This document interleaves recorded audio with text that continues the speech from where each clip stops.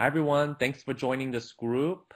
And I am Ray Pan, the co-convener of the ACRL International Perspectives on Academic and Research Libraries. So it's quite a mouthful, but I am really excited to invite two speakers here. We have Sarah from Peru and Santiago from Colombia. And if you have any questions, please feel free to type in the chat. We're just going to have them give presentations, and if you have questions, we'll have a time for discussion.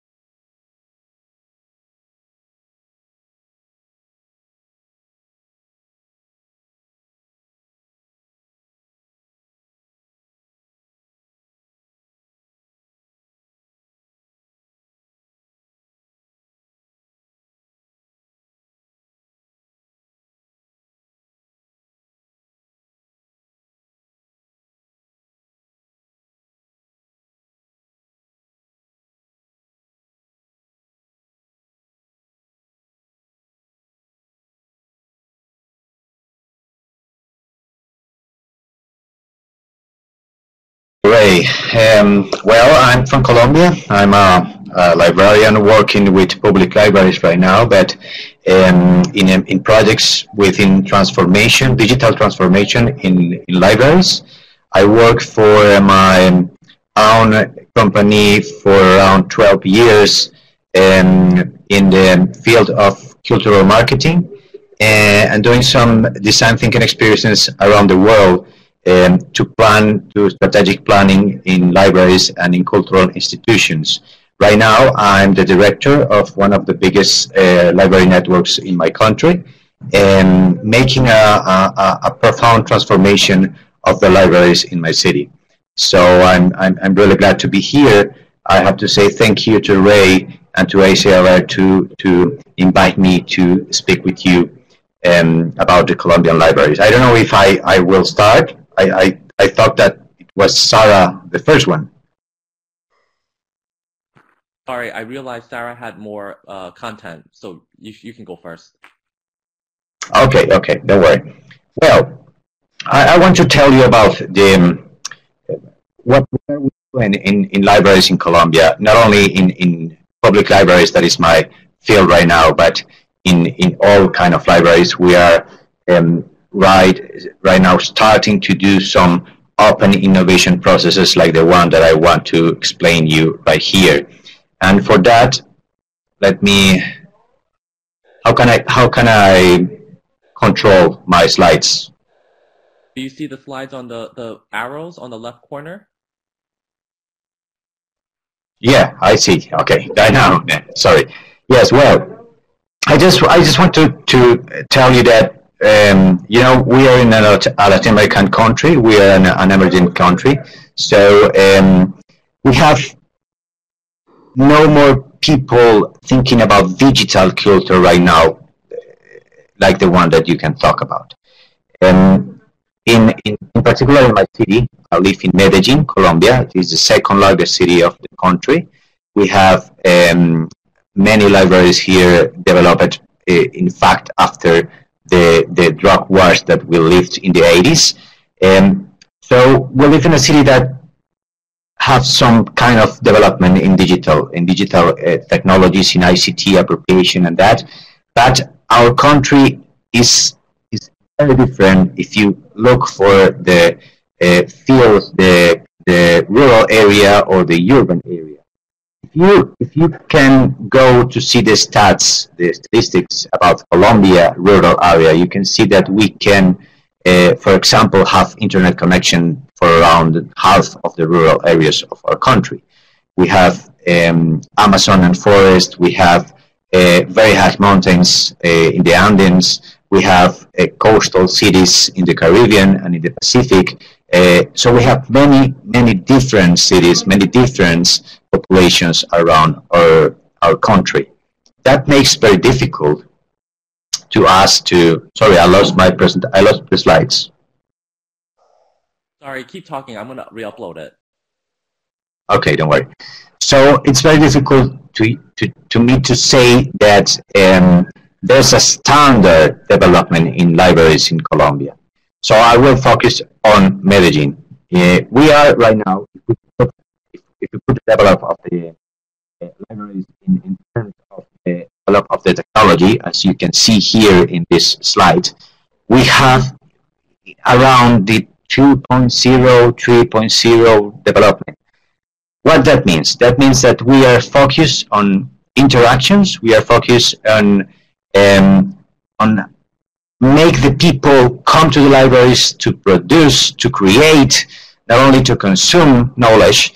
But right now we are at the same time focusing on how to make more smarts the ambient, the all the field of the libraries in the city, in our city. But if you go to Amazon, and for example, or to the Andean region, you can see many people working in the interaction. They are giving books right now. So when we developed the strategy for all our libraries in Colombia, we have to think in these very different realities.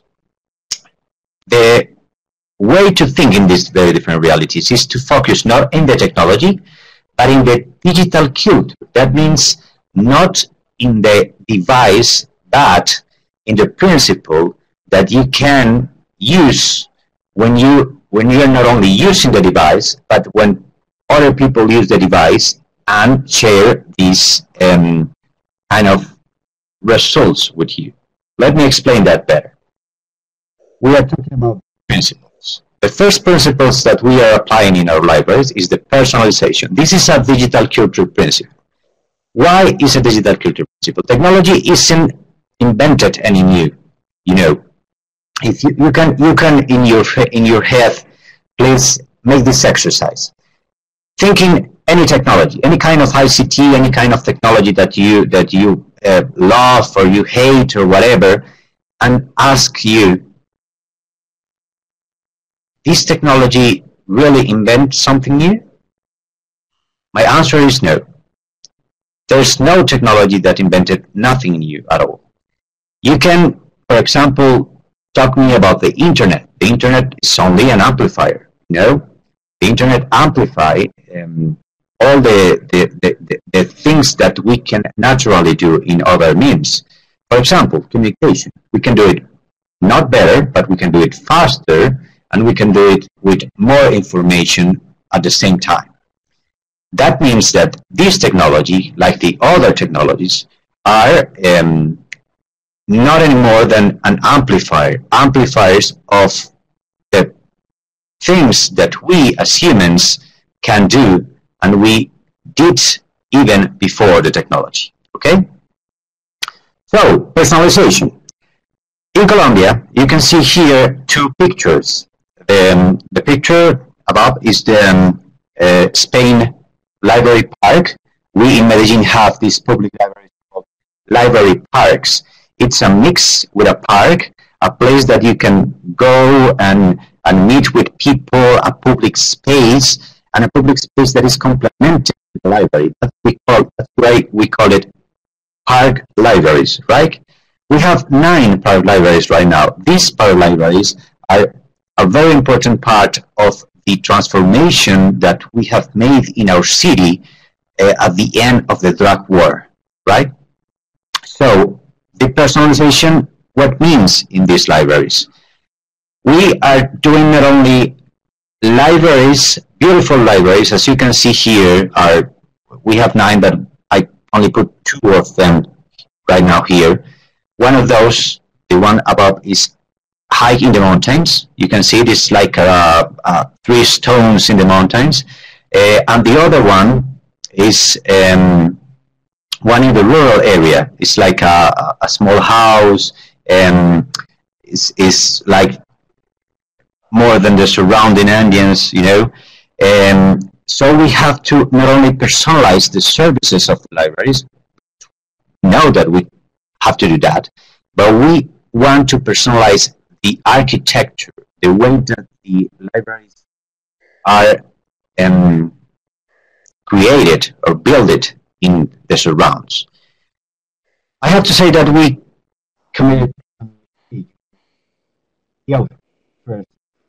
park libraries. The one that you see like 2 rocks in the top are one of the very first mistakes that we made. It's very beautiful in the architectural way, you know, but one thing that you can see here is that they have 3 different spaces. And if you go to the web page of our libraries, that is reddebibliotecas.org, is like librarynetwork.org in Spanish. If you go there, you can see that many of our libraries are building in these 3 different parts. One of those is the library itself, the collections.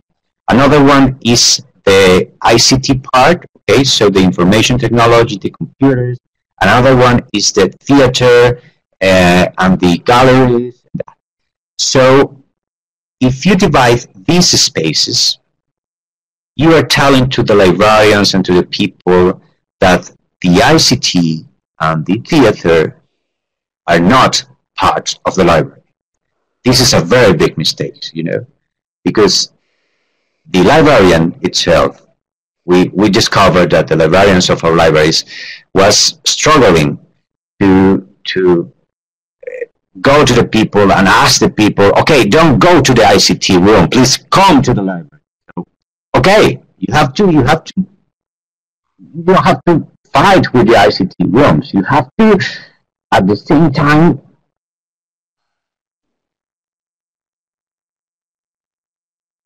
tell people to go to the ICTs and to come to the libraries, to the collections. So we learned that a couple of years ago, and we start to do a very integrated building when you can see all these spaces, all the library books, all the ICT devices, mix it with the collections. Because the device is not the goal of the libraries. We are focused on the content. We don't know if you want to do the consult in a computer or in a book, or you prefer the ebook or whatever. We have many different connections. We have many different formats. So we only have the space to allow the people to meet with others, to have conversations with others, to dialogue, to ask for knowledge, and then create in the libraries, right? Okay, so this is the very first step. We only want to summarize the experience within the libraries, as we will say you later on today, but we want to personalize the buildings to respond, answer they are right now.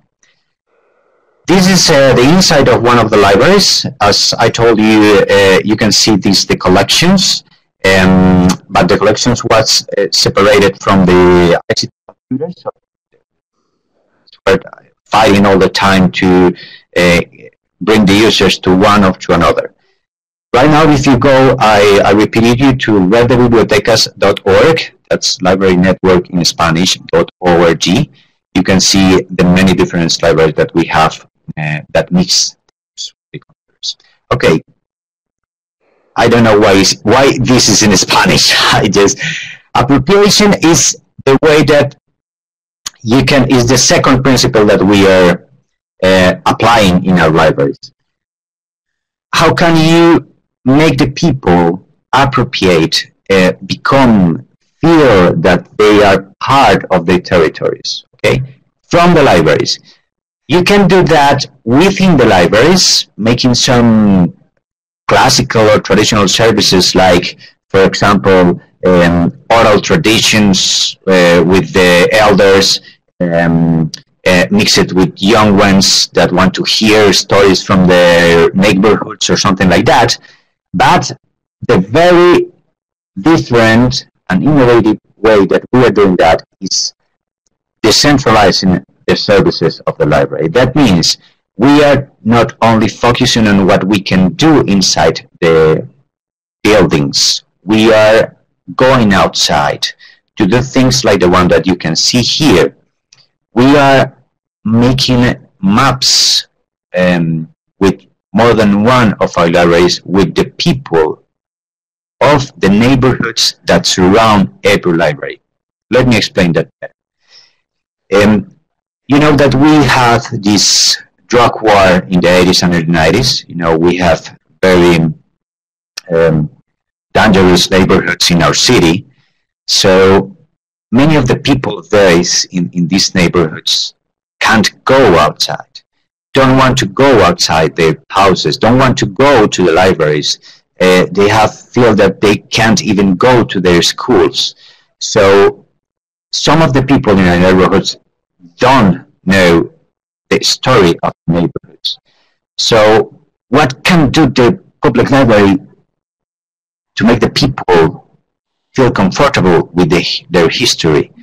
So we begin to make cartographic exercises with young ones, asking to draw their neighborhoods, to draw their stories, to take pictures of their neighborhoods, of their houses. So we teach them how to use the cameras, how to photograph the people, how to tell stories around the photographs, and then we digitalize this content with OpenStreetMap in more than 3 of our public libraries around the city. Later on, the academic libraries of our city, I mean the libraries that are from one of the biggest universities we have, they begin to support these exercises from the public library, bring some of their teachers and librarians to work together with the people of the public library. Because we know that the academic libraries, in fact, many of the academic libraries in Colombia and in Latin America have more investments that we can have in the public libraries. So they are supporting these public services from the public libraries, making the community learn around how to take photographs, how to digitalize their stories in OpenStreetMap, how to, for example, make the schedule of these theaters, of the schools, of the high schools, all the events that happens around a neighborhood. So the people around these 3 very different libraries right now are feeling part of the neighborhood, are proud of the neighborhood. Even if there was a drug war there was dangerous in some time, there was a little dangerous right now in some of these neighborhoods, but they are willing to defend the neighborhood because they are feeling part because of the library of this neighborhood. So this is another of the principles that we have that we are applying in our libraries is the ubiquity, you know. And this is one of my preferred technologies in the world, you know. You're seeing right now a donkey. Now, this is a transport technology for me. This is one of the best transport technologies for me. Maybe it's not the newest one, you know. It's not ICT technology, but it's a transport technology. Why? Why is it transport technology for us? Because we have this very high mountain called Sierra Nevada de Santa Marta, the snow mountain of Santa Marta, is the closest snowed mountain to a beach in the world. You know, you can see the snow from the beach in this Caribbean city. So it's a very, very high mountain. This mountain doesn't have any way to go up to the little towns that are there in the top of the mountain, way to the top. So you can use cars, you can use, for example, of course, helicopters for the cost of that, but you have to go there with books to allow the people to access to information and to access to some kind of technology like tablets and that. So these people are using for more than 10 years a network of donkeys. You know, they every month they select a little collection to go there, make some promotion, reading promotion activities, and to support the schools that are there in this mountain, because the donkeys are the best technology to decentralize the services of the library. When we are talking about ubiquity, we are talking about how to be in the place that your user are right now. We are not talking about to be everywhere. We are talking about to be where your user are.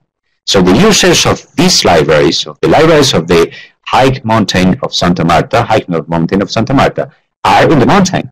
So they have to be there. They can't go every day down to the mountain, to the city, and go to the libraries. So we want, and we are right now, bringing the library. Okay, the last one, this is not the last one, but one of the last principles that we are applying in our libraries is the transformation. We have to transform the spaces in our libraries. This is it's one of the libraries that we are transforming right now in Confama. I'm the director of the library network of Confama. We are, I think we will, in a couple of weeks, just have this library working. I don't know, but I can send you an invitation. I don't know if you wanted to come from there to Colombia, but it's one of the very different libraries that we are making right now in Medellin, because we are thinking how to mix all these formats, how to make a library look kind of a bookshop, not only a library, but like a makerspace too. Not only books but of course ebooks and interactive screens. So you can see a library which right here, library, I think we will have around 10,000 books here. I mean printed books, but we have access to more than 35,000 ebooks and items here. Because we are making a balance with digital and printed in our library. And if you can go, I don't know if we can, but if you can see the top, you see that the books there, most of the books there are not are showing the cover, you know, because we don't want to be you know, the place to save books for the users. We want to put books as a gallery. Okay, we want to use the book as a part of a comic that itself is telling a story. You know, we are using this kind of storytelling, temporal storytelling displays of the display of the books, because, for example, May of 68, you know, in May of 68, 1968, you know, in Paris we have the revolutions, we have the students' revolutions. So this year we celebrate the 50th anniversary of that. How can we tell the story of these revolutions in our libraries? Not only in one displays, but in all the library, in the world of the library. Okay, so we think, why don't we put almost all the books in the cover, as we put it in the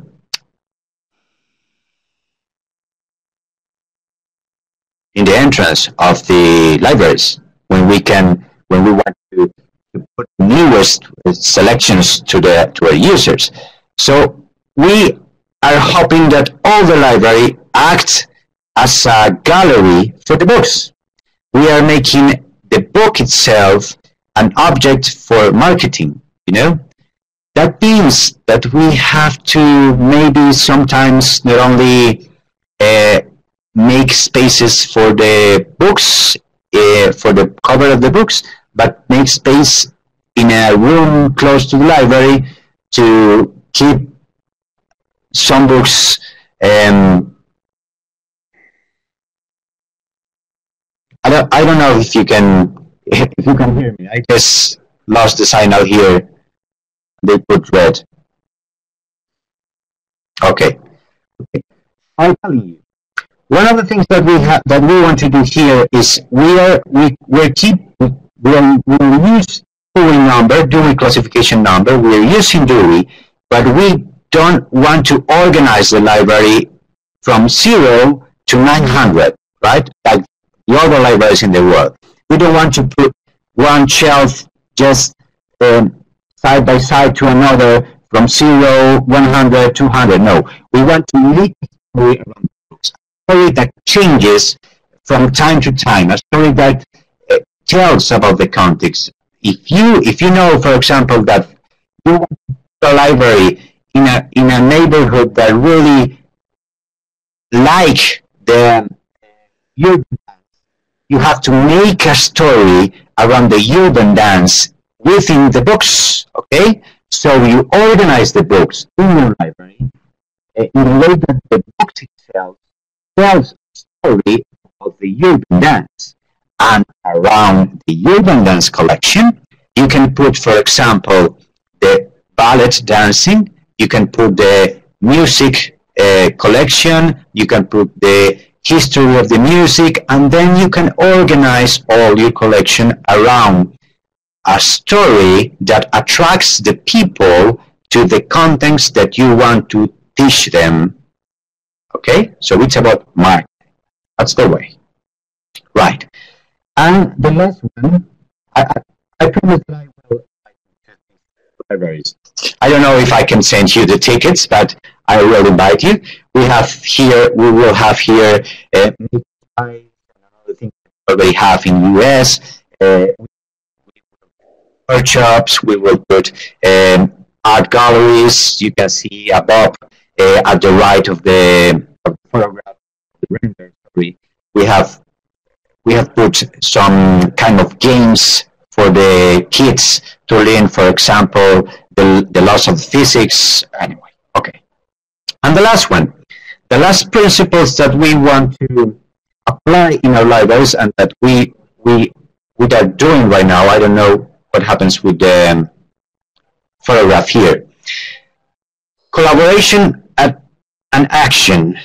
That means that we are creating right now prototypes all the time in our libraries. we are not planning all the time, because in librarianship and in engineer and in most of the careers that we took here in Latin America, they teach us how to plan very well all the time. So we took 6 months or a month or more planning how to do a thing very, very well. But at the end, when we have to act, when we have to put this plan in action, we didn't do it at all. So how to prototype, how to act while you are planning? We are using design thinking for libraries right now. We are using this methodology that we developed in the Gates Foundation with IREX and an IDEO. I was there in the Gates Foundation when we developed this methodology. So we are using this in our libraries in Colombia. And we are using the resources that we already have to put the things in action.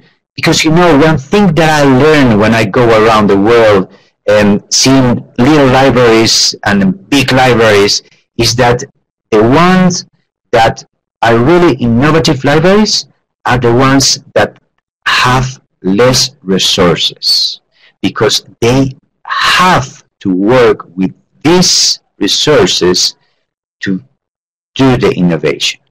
So the very, very first thing that I ask in every library I direct here is, please ask you, what can I do with the things that I already have? And begin to act. Do it. Later on, we scale. So we are using this prototyping model to do libraries like the ones that you see. We are always learning from our mistakes, and we are adopting some methodologies to make the people, make all the stakeholders part of the prototyping of the services design, of course, because they are the libraries itself. One of the things that we have clear here is that the libraries are not the buildings. Libraries are us, the librarians, and what we can do for and with our people. Thank you very much. I don't know if you have any questions. I'll be here to answer you.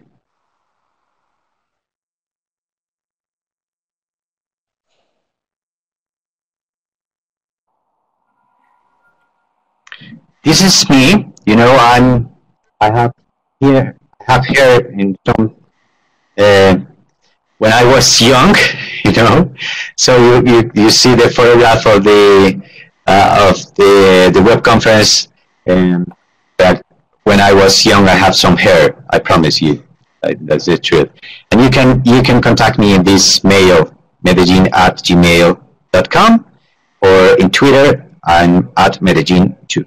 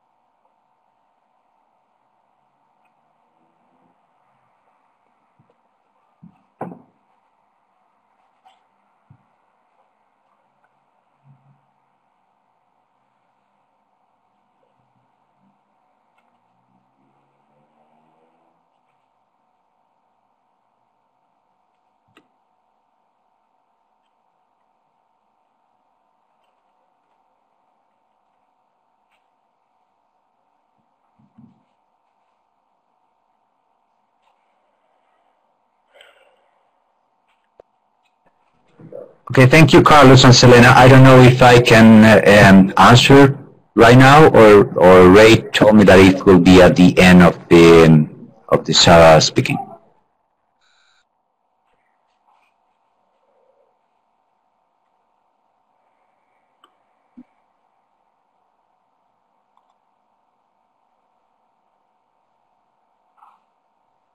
Okay, so first, let me see the order.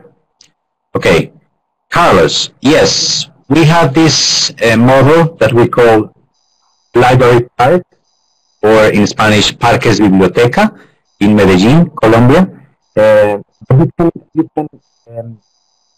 you can see some similar models in Colombia and outside Colombia. You know, there's a model in Bogota, in our capital city, that is called mega bibliotecas, like mega libraries. They have this similar goal to be not only a library but a public space where the people can meet, when they can make concerts and those things. And in Rio de Janeiro, they have an adaptation, a model adapted from our park libraries model. You know, they came here, I think around 5 or maybe more years, and they adapt this model to the libraries. They are working right now well. I don't know if very well or only well, because they having some problems with their funds. But you know, I think there's a couple of different models in Latin America that you can read about. I have to say, for example, the Chilean model from Chile.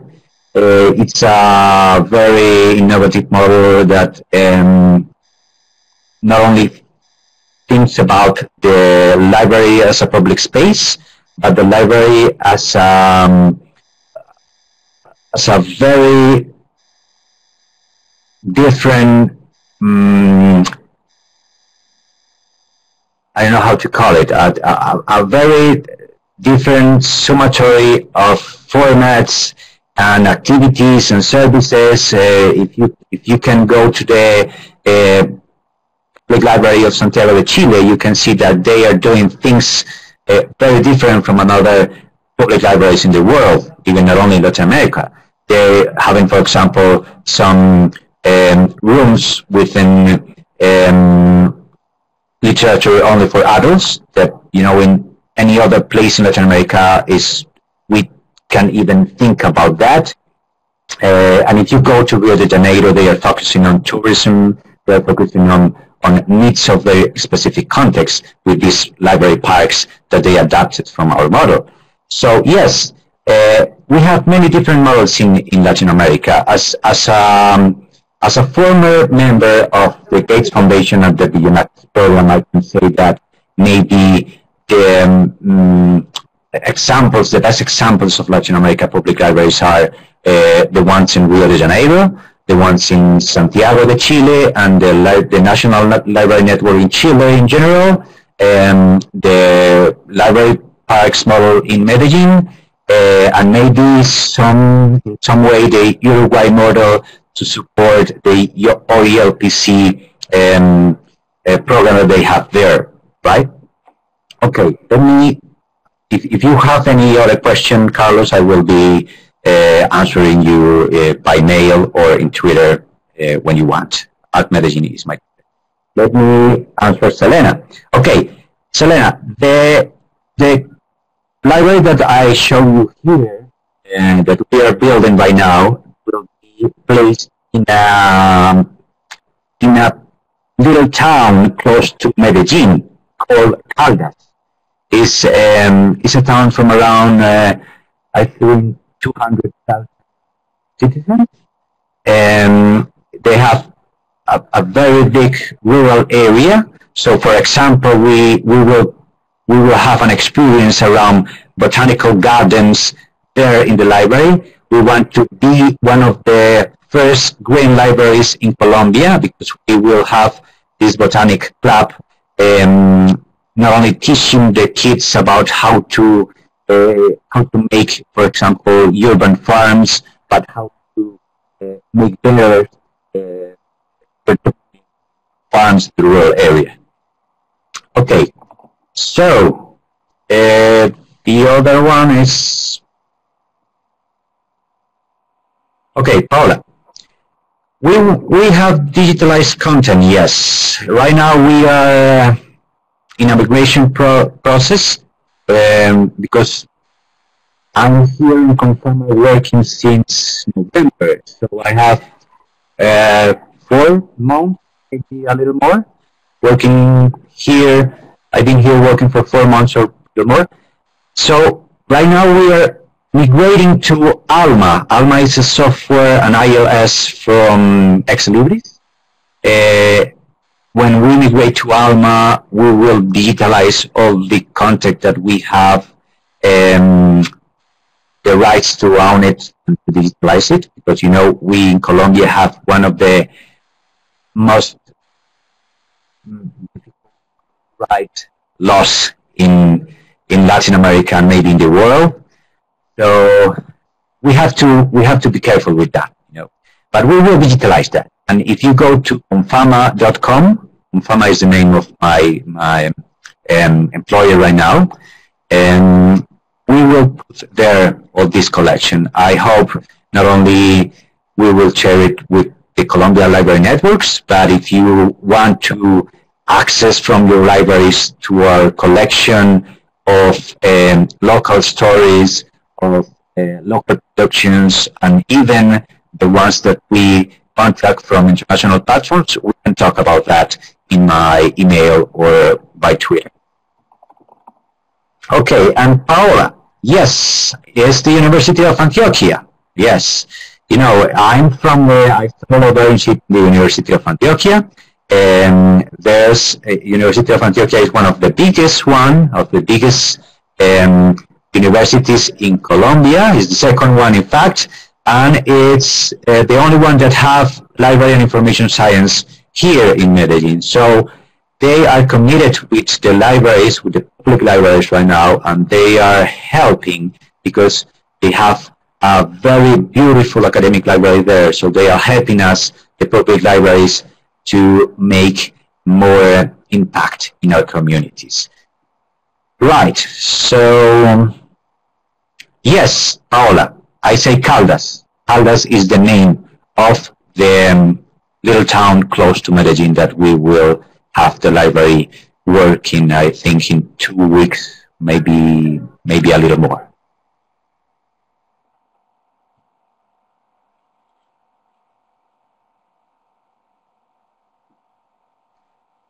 Yes, I can, Diana. Let's do it while Ray upload the Sarah presentation. Yeah, we will not quit, do we? We are librarians, so we have to organize the knowledge. So we will use Dewey to communicate with other libraries because we want to take place in public catalogs.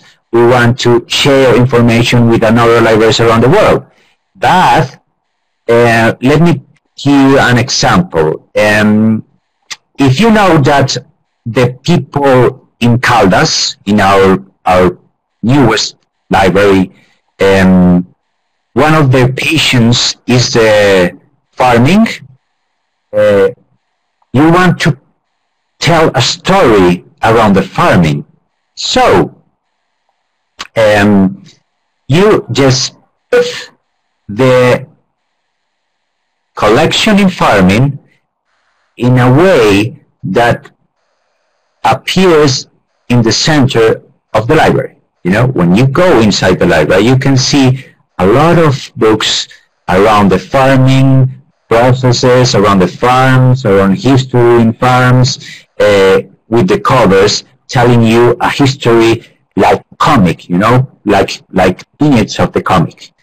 But around the farm collection, you have to put all the other topics that you want to teach the people, because you can't have a collection only in farming. We are not on a specialized library. We only use this topic to attract people to other topics that we want to teach them, right?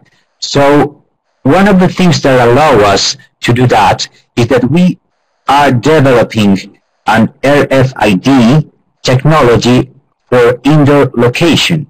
Because if you can't locate a book that you will be moving around to make these temporal stories, you will be crazy, because where's the book? Because we have these shelves organized with from 0 to 900.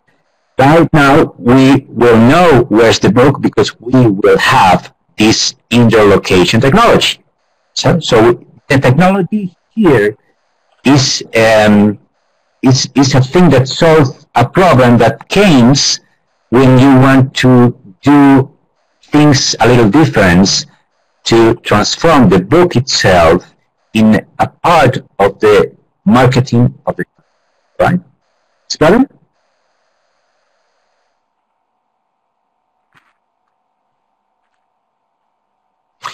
Oh, Diana, this is a very good question. Yes, the stories are not permanent. Will change and will be changed.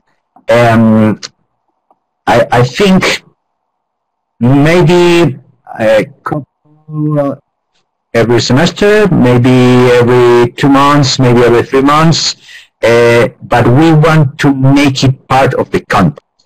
That's that's why I put you the another example with the revolution of the 68, because, for example, when we are going around an event associated with a week or a special date, we can make a story for that date, and then we can go back for the story that we're using, or we can go forward to another story. So we will be temporal. We will have temporal stories in our libraries.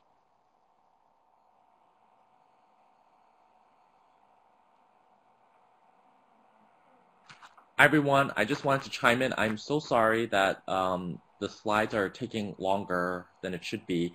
But if you have questions, we'll just probably take another minute and I will upload Sarah's presentation. We're going to go over the time, so if you have to go, sorry, it'll be recorded. And thank you again, Santiago. So if you have to go, Santiago, please feel free. But thank you. Oh, really there. I really want to hear Sarah. So, because I love academic libraries, I have to say, but I've been working with public libraries for around 10 years. So I only use academic libraries as a very special friends to learn from or to do things like the one that I told you. So I really want to hear from Sarah right now. And I have to say thank you again for the people who ask me questions. I will be available in Medellin@gmail.com. Thank you. Well, we have it ready. Sarah, you're up. Thank you.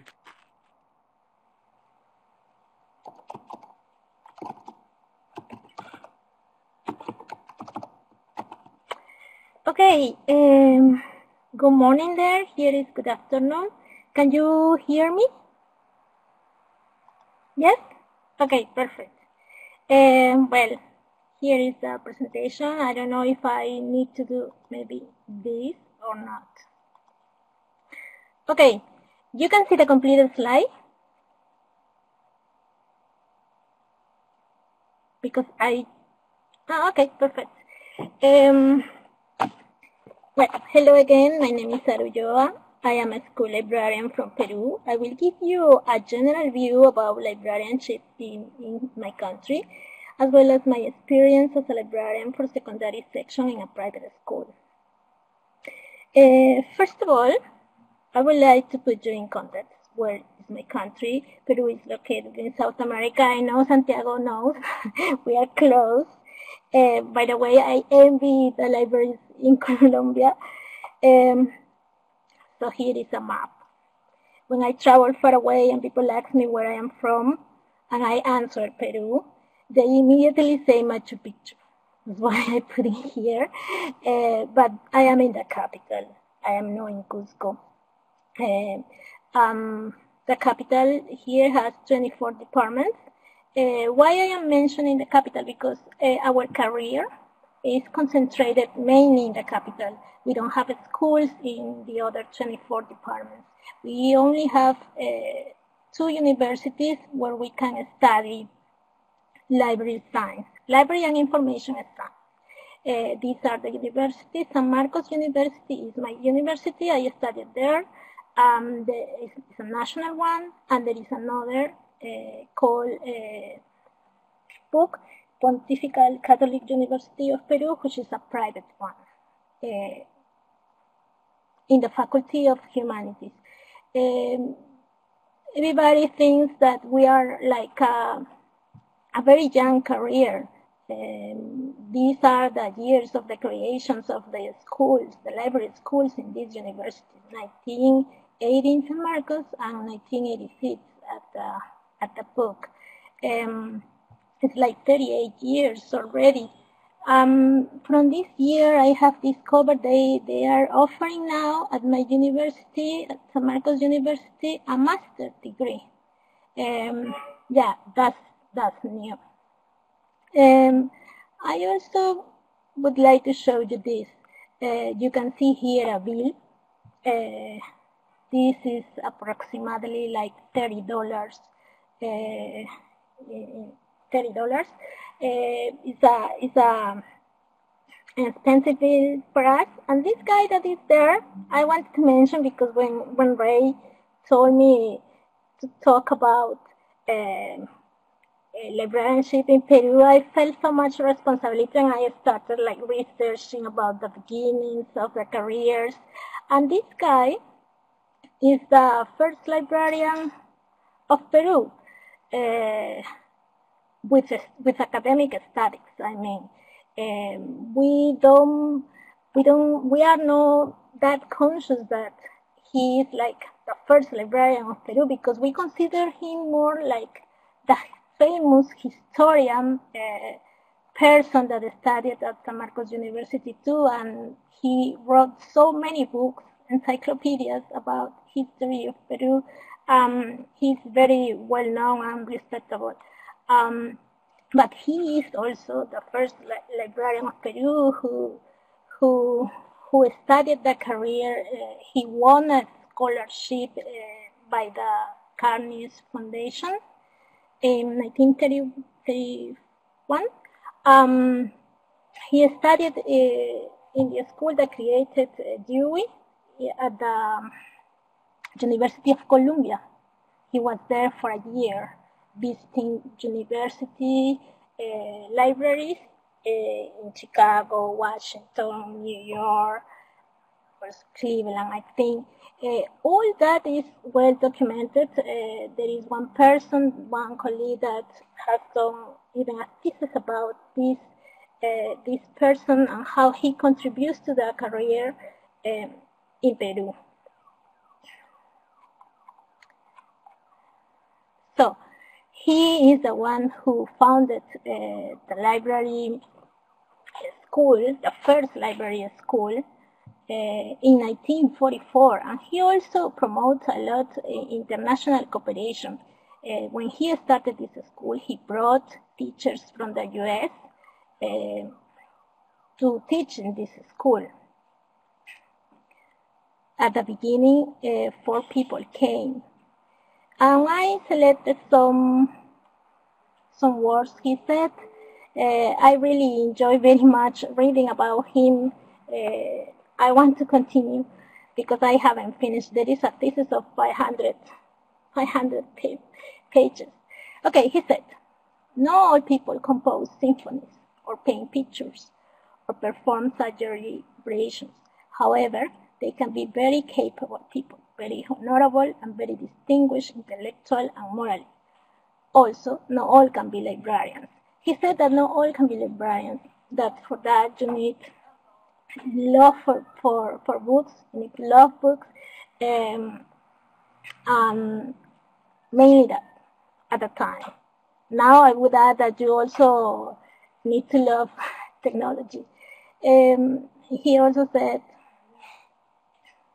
we also need a magazine. When he documented all. There are informs in the archive where we can read. I haven't wrote those. I read in the thesis of this colleague that he made informs about this scholarship he got. He had these reflections, and he said, we also need a magazine about the problems of librarians done by Latin Americans, and for Latin Americans with the collaboration of the United States specialists, because he really had a really collaboration from colleagues from the US. He started that with this school, and it was really helpful. And it also helped the schools around Latin America. The performance of librarians in the Peruvian context. We have two sectors, like in everywhere, the public and the private sector, but the ones that invest more in libraries are the private ones. And I think one of the causes could be this. We don't invest as a country, we don't invest much in research, access to information. How you can access to information if you don't have public libraries, if you don't have school libraries, if you don't have well-done academic libraries. Here, Brazil is the one that invests more in research, and we are last with 0.12. And this is an example of school libraries. According to statistics done in 2015, less than 10% of the schools have a library. And actually, I am including that case, because when I studied my whole primary and secondary, we never had a library in my school. I discovered a library when I started studying English, because these academies for studying second language had the libraries like in the US, right?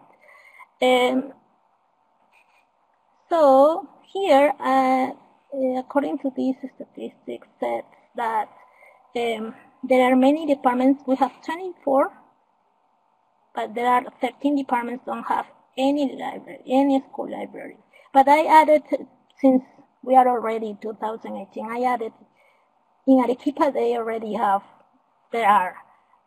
because there is also a library that was a donation from Mario Vargas Llosa. He has donated all his books and created a library in there because he was born there. So because of my experience of studying a public school, having a library during the whole during those periods, I started a personal project during my vacations, visiting public schools to see if they already have a library, and I discovered very nice things. I discovered my high school already has one, and I also discovered the government, the Ministry of Education is sending books in 2015, especially for the library. Books of fiction, encyclopedias. It was really a huge investment. But I also discovered that librarians that are working in there were not trained and were not lending the books, which for me was amazing. They are like, you can see when a book is already, it's been 2 years and they are new.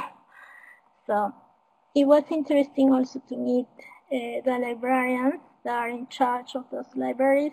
It seemed they want to know how to work better in the library, but they are not trained. So they asked me, how can I catalog this? How I do this? that was a very interesting experience, which I am also thinking about doing my thesis about this. I am doing actually that.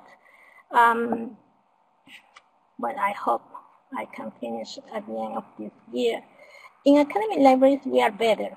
There are more investment in there, especially the private ones. And we have more, but we have like 125 in Lima and 470 in the other departments around Peru. But there are many initiatives in here.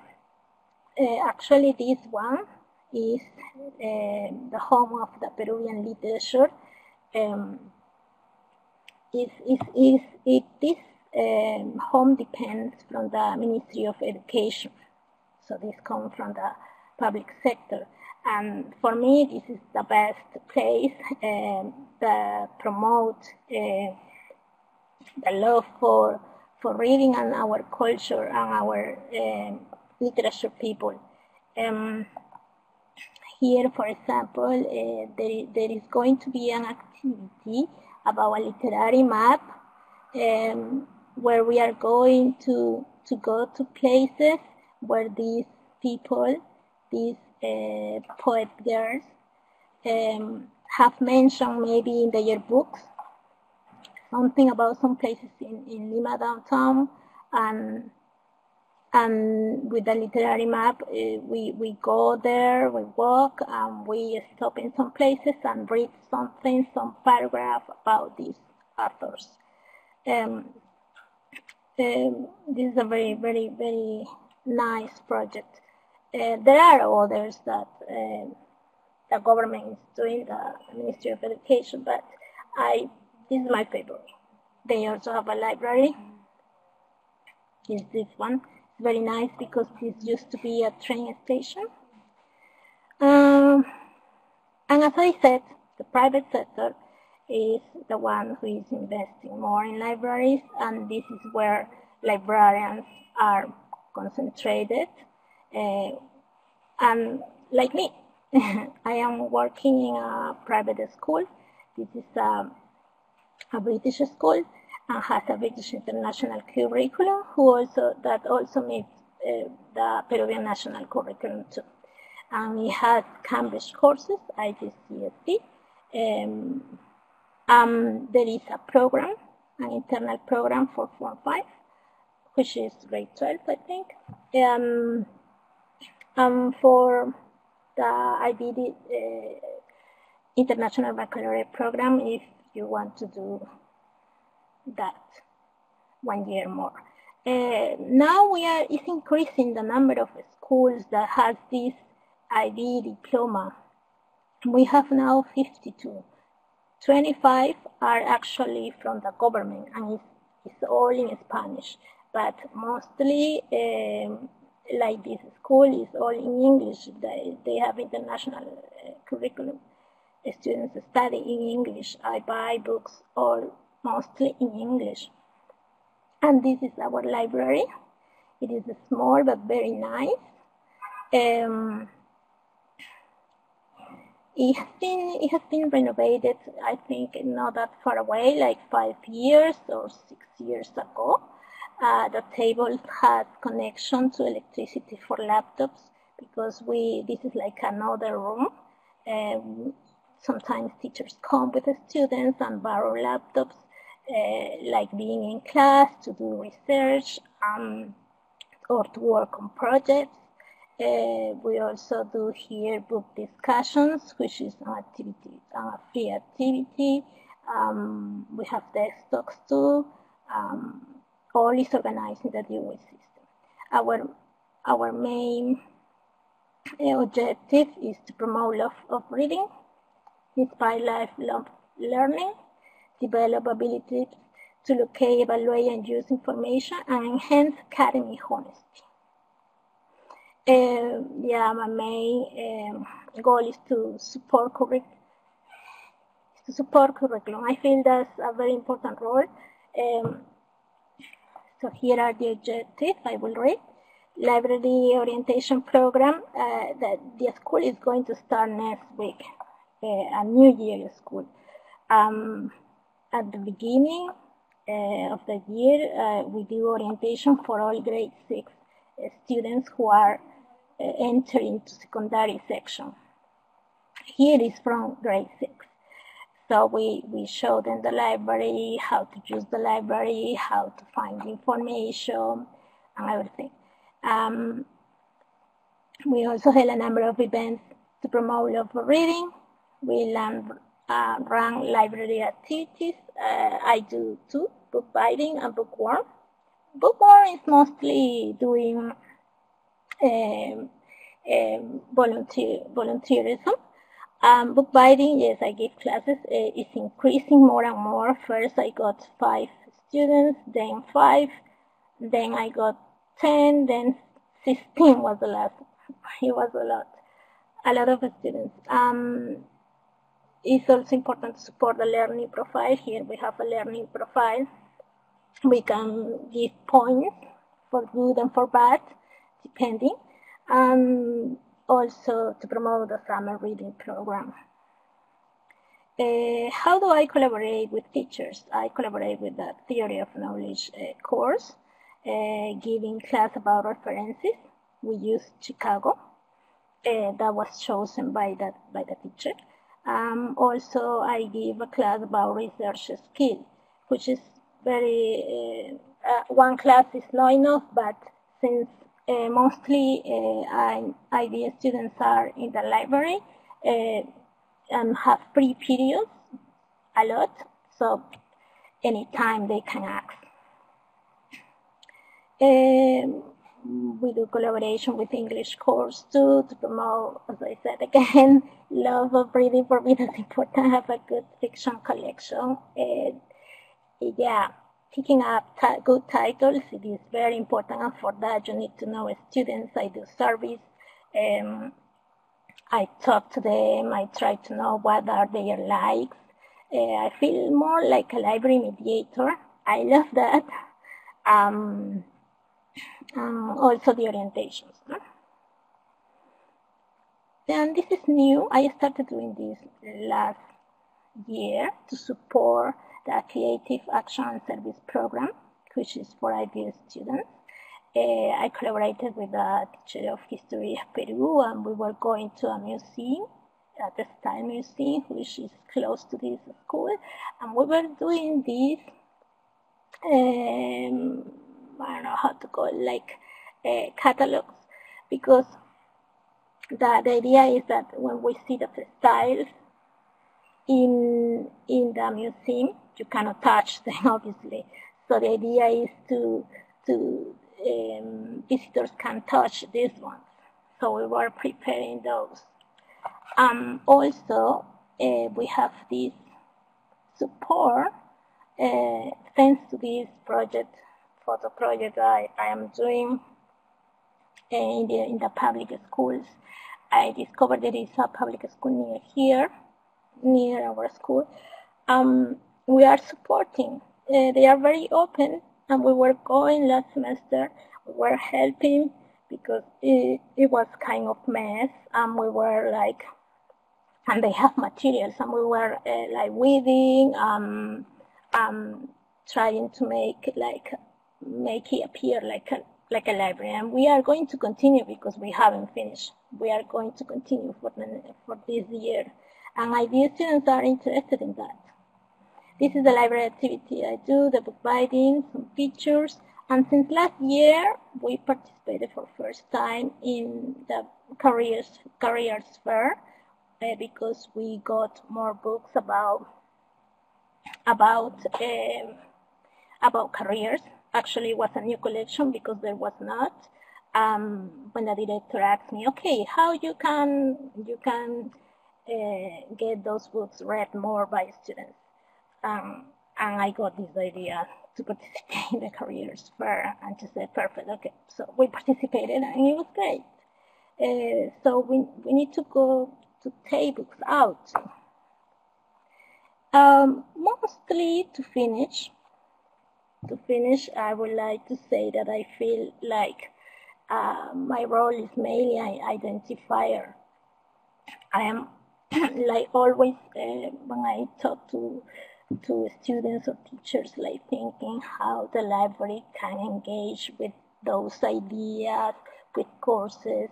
The more I learn about the curriculum, the more I know students, the more ideas I get. Every year is different. That's why I love being a school librarian, because I can put all my abilities, the things I have learned, because I am also a graphic designer, a photographer, and I like to put in practice all those things. So I feel, as a librarian, I feel more as an identifier.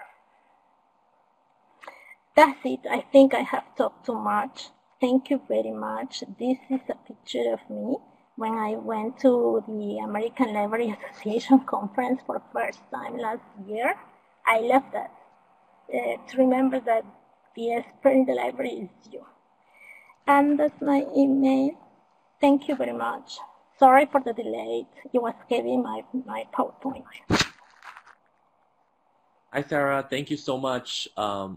We have a comment here. Someone is saying that they love your programs in your school, and this person's also alumni of the college and lives in Boulder, so if you want to say something.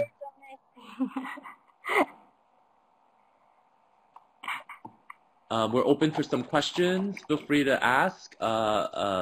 We're open to hearing your thoughts and comments before we wrap up. Really want to thank Sarah for this wonderful presentation.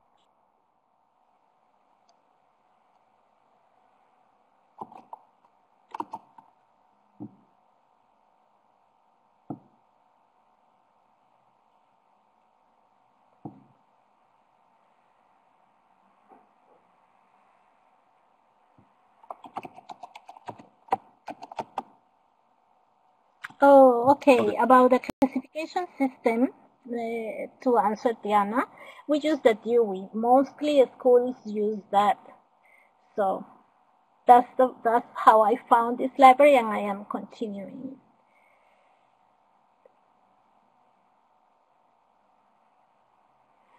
Well, to give a sense of what a school librarianship is like in the public schools.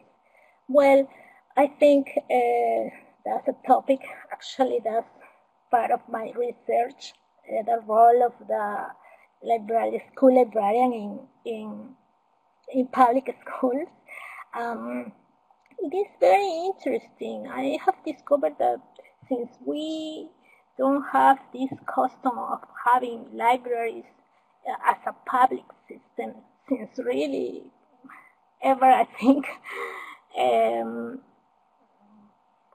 even the librarians who have books don't want to lend them, because they feel the book is so precious, it's going to be lost, and maybe the government is going to discount them. And it is like an anthropologic study, very interesting. But I think they need to be trained, definitely, and also resources. School libraries in public sector needs resources, more resources. The university has a program like training or certificate for people who work in libraries without library courses. Is that a question, Sari? What I know is the National Library is like in charge of training school librarians in public schools. There is something that needs to be solved in that sector.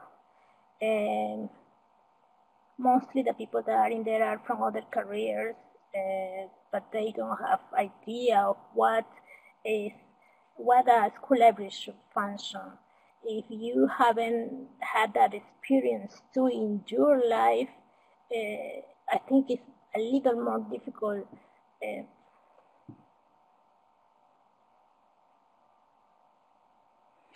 I don't think so. I don't think the university has certificates for them. Maybe if they do the master, this new master that is open now at San Marcos, maybe. But there are some levels in the government, like they are like auxiliaries. They are not like librarians. Like they are like auxiliar librarian or something, technical librarian. What is your local or national library organization? Oh, what do you mean by that? Your local or national library organization. Oh, yes, we have. Yes, we have. But it's very small. I think there are less than almost 500 is going to be. And I am not. I am not in there, but it's because you need to get the license when you get out from the university. I am a member of the American Library Association. That's easiest because here, when you finish university after 5 years, you just got the bachelor degree, but you need to get the license, what they call license. I don't know what is the equivalent in other countries. You need to do a professional inform or a thesis. Everybody does professional inform. I have decided now that I will do that thesis. There are only 12 theses done since the school was created. So hopefully I will be the 13.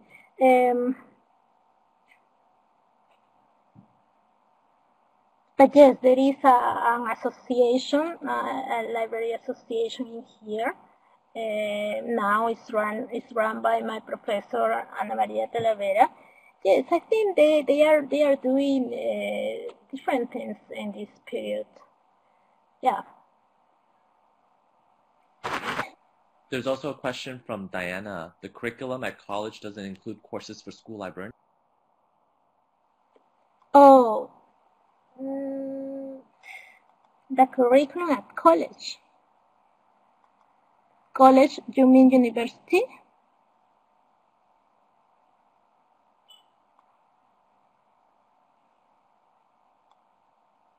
Oh, you mean in the schools? No. The thing is, the library is not including the curriculum yet. Not even in this private school. If I am giving those classes, it's because I have offered them, because I see there is a necessity and it is important from our career to support in that area. In academic honesty, in references, for us it's easier. But more than knowing a style, for me it's important they know how to recognize the source. Yes, oh no, students cannot download ebooks. Phones are prohibited in this school, which I think is good. I agree with that. They have to left phones in the locker when school starts.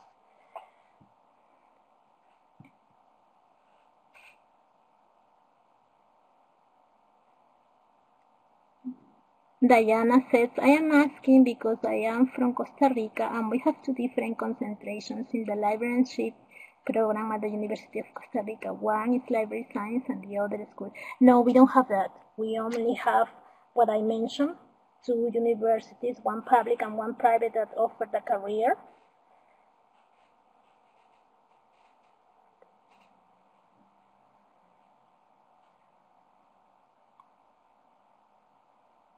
Alejandra says, I think that most library associations in Latin America require you to be a licensed librarian,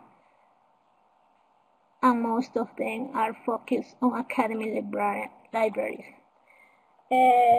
Yes, could be.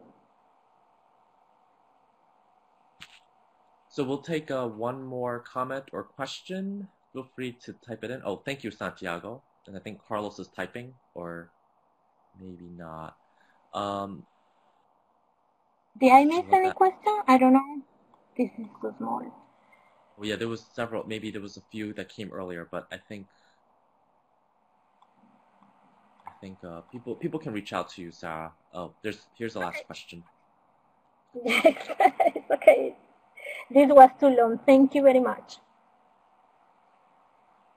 No, it's fine. There's one last question from Carlos. Can you or Santiago give us a sense as to how robust the system exists for downloading ebooks for South? For downloading ebooks, it is supposed there is this system that is also in the public libraries in the US have. What's the overdrive? We already can do that in here too, overdrive. But no, it's not. Only one school got that. One private school got that, and the librarian told me that ebooks are not popular. That the students prefer the book physically, and the same happening here. But I lend Kindles too. We have 36 Kindles. I bought when there is an urgency. Sometimes I buy books by Amazon, and we give an ebook to the student. Yeah, I just tell that Overdrive is very popular here in Colombia too. We in the library network of Medellin, the one that I give you the URL, we have Overdrive, but you can go to academic libraries if you want to see not only Overdrive but Odilo too. You know, Odilo is a Spain competitor to Overdrive, and they have many more titles in Spanish than Overdrive.